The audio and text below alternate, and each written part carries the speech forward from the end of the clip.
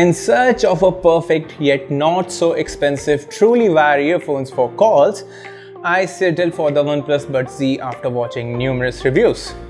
But was the sum of all those reviews and my decision correct in the end, or not? Let's find out, as that's why I've made this video. Hey everyone, Mukul here. So the OnePlus Buds Z mostly has great reviews on it, but more than enjoying music or videos, my priority was to have uninterrupted smooth calls on it, as I was truly frustrated by my dongle, and sometimes wireless is more hassle-free because of the fact that it doesn't have any wires. Well, in the box you get the earbuds with its case and two more different sized earbuds and a short charging cable, and that's it. Well, I tried to be unique here and I got the grey color, but I was skeptical at first if it was the right choice or not. But it turned out really nice by the end. I mean, it doesn't even look very grey and it just looks a tad less white. And now I suddenly realize that's what grey is. The case design is quite basic, like a thick capsule, like a fat capsule. But the case does feel of good quality. The battery status indicator on the front is quite bright, which I dig for all the good purposes, because who doesn't love bright things? And on the back there is a USB-C port and a hidden button which when pressed shows the battery status on the front of the case without opening up the case. And to be honest, this is something which I found out very late, as it's quite nicely hidden with the overall form of the case. The earbuds are magnetically stuck inside the case and the right and the left markings are there on both the earbuds and the case.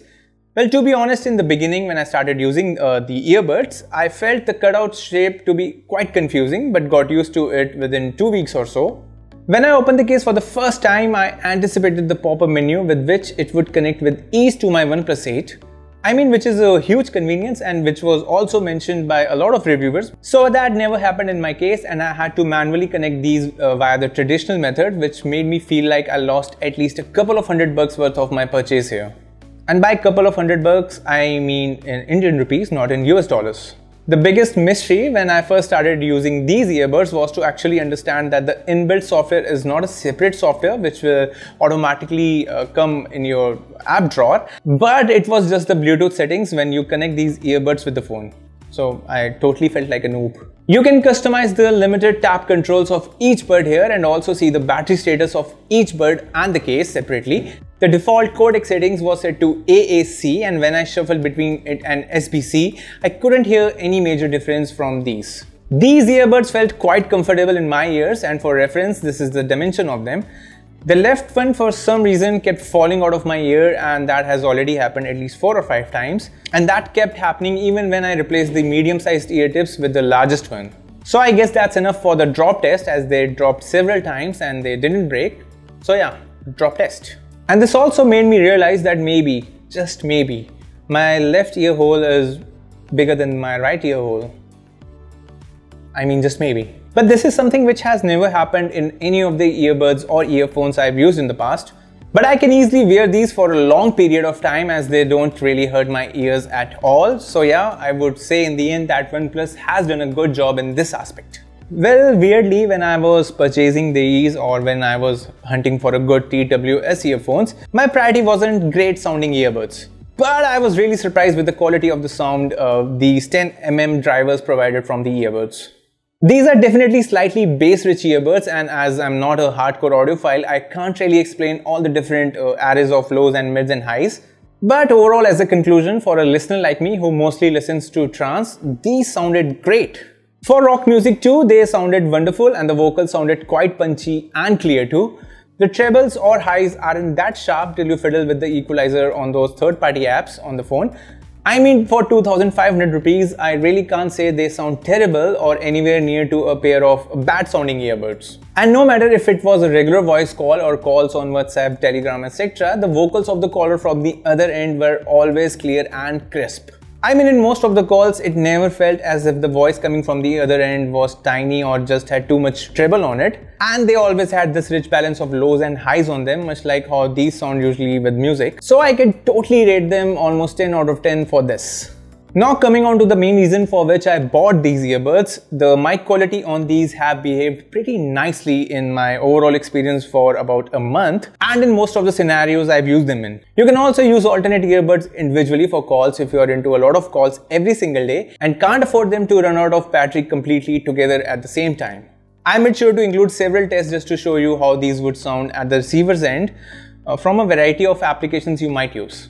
And this is a WhatsApp call. Only the ceiling fan is on, the air conditioning is off, there is no traffic noises around me, and someone is trying to play a game sitting across me. And apart from these, there are no noises. So this is how the mics will perform during a WhatsApp call in a similar situation. So again, the ceiling fan is on, the AC is on, and someone is typing across me, and a random traffic noise is being played very near to me. And this is how the mics will behave during a WhatsApp call with noise around me. So again, only the ceiling fan is on and the air conditioning is off, and there are no traffic noises around me. And this is how the mics will behave and perform during a Telegram call. So this is how the mics will respond during the Telegram app. The AC is on, the ceiling fan is on, and someone is typing across me. This part of the video has too many horns. So I hope this much of a test is enough to see how the mics behave on the Telegram app. So currently only the ceiling fan is on top of me, and the air conditioning is off, and someone is trying to play a game across me. And apart from these, there are no other noises, no traffic noises. And this is how the mics will perform during a Google Meet call. So again, the ceiling fan is currently on, and the AC is on, and someone is typing across me with a random traffic noise playing behind me. And this is how the mics will behave on Google Meets. Let's check out the other app. So currently there is no traffic noises around me, and the air conditioning is on, just the fan is on. And this is how the mics will perform during a Microsoft Teams call. And this is the Microsoft Teams. The ceiling fan is on, the air conditioning is on, random traffic noises are being played, and someone is typing across me. So this is a Zoom call with no noise around me, just the fan is on and someone is typing very rarely across me, and the air conditioning is off and the no traffic noises. So yeah, this is how the mics will behave and perform during a Zoom call. And right now in my room, there's a fan which is running on top of me. Someone is typing behind me, and there's an AC also running with a random traffic noise video on YouTube.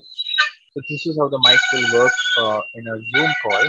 Okay, so this is a normal 4G call, and there's a fan switched on top of me, and there's nothing else around me. So this is how the mics will behave in a noisy environment. The AC is on, the traffic sound is on, and the fan is on, and this is on a normal 4G call. You must have noticed during these samples that the call quality was really solid, and the noise cancellation works really beautifully too from the mics on these earbuds. Well, to be honest, the biggest drawbacks on these is their limited touch controls. The tap response is quite average, and there is a definite delay too from the moment you tap the earbud to when the app will actually respond to it, or it's just that I have not gotten used to them. The other major drawback is that you can't hold on to them to increase or decrease the volume or anything similar of that sort, so that's a huge letdown. Basically, that means you'd always need to rely on your phone or the other device this Bluetooth earbud is connected to. In my experience, the wear detection has also worked only 7 out of 10 times, which is not very efficient. As this can also vary if you're standing up or if you're sitting down. I've mostly observed that when you're standing up, the ear detection has a higher chance to be efficient and work most of the times. So yeah, as you can judge, the controls on these are pretty bad, and I'm pretty sure that OnePlus sacrificed to expand the controls features on these just to make sure to keep them under budget for many, and yet achieving this great sounding drivers on them with a great calling experience too. Well, talking about the battery backup on these is pretty good. I have noticed at least 2.5 hours to 3 hours of usage backup from these buds, no matter if I was on calls or if I was listening to music on YouTube, etc. Which is quite decent considering the case can also hold 450 mAh of charging, which can charge the earbuds 4 or 5 times at least, or at most. Well, I also tested the 10-minute fast charging claim by OnePlus on these, and in about 12 minutes, the earbuds were charged to about 40% and the case was charged to about 30%. That's about 70% of portable charging in your pocket in just under 12 minutes for the buds, which is super impressive. But yeah, I use the 30-watt warp charger which comes with the OnePlus, and I'm not sure if you can make good use of this ultra fast charging with any other non-OnePlus charger. And if you're someone who has tested this on these earbuds, do let me know, man. Do let me know. But trust me, like all the other truly wireless earphones I have bought or tried in my life, these aren't quite bug-free too. Bug-free. For example, sometimes at the same distance from the phone, the voice from the other end will randomly start breaking, but sometimes it will also be stable as hell too. As a quick fix for this, I have turned off the Bluetooth and turned it on immediately, and this works most of the times. But that can get annoying sometimes, so yeah, don't be annoyed, man. You didn't pay 10,000 or 15,000 or 20,000 or $200 or $500 or $300 for this. Well, oddly, even after being Bluetooth 5.0 compatible, I could notice a delay sometimes on the YouTube app. And it saddens me that this keeps happening in the year 2021 too, with most of the truly wireless earphones I have used. And I'm not quite sure why many reviewers won't state this when they make their reviewing videos, because this is certainly a problem and I have tried all the things to fix this and this keeps coming back. So I had to just fix this. I simply just tap to move forward or I rewind the video, and it just, in most of the cases, fixes this little bug which I have faced sometimes. So this means that you should forget a good experience on this if you are expecting to buy these for competitive FPS gaming. That's the trend these days. The delay was almost around 200 ms in my test, which isn't favorable for games where you would like to compete. So I don't expect much from these for gaming. But for other casual solo playing games, these would be just fine, as it's still not tough enough to beat those bots. So yeah. So as the title suggests, are these the best calling earbuds one can get right now for the price of 2,500 rupees or 3,000 rupees, or for about $50 in the US? And I would say hell yeah, despite the many drawbacks I stated throughout this review. I mean, except for mainly falling short of having more controls on it, and a little less buggy nature would have been preferable, which to be honest is still a trait of many truly wireless earbuds. The OnePlus Buds Z excels in all the other aspects, and many of the aspects came as a surprise. So if this review helped you in any way, then do leave a like and sub with the bell, or even better, you can buy me a coffee so that I can make more honest content for you here by getting more stuff, buying more stuff. You can also hop on to our Discord server for chit chats on more relevant content. So stay safe, humans. That's all for today. Mewbot out.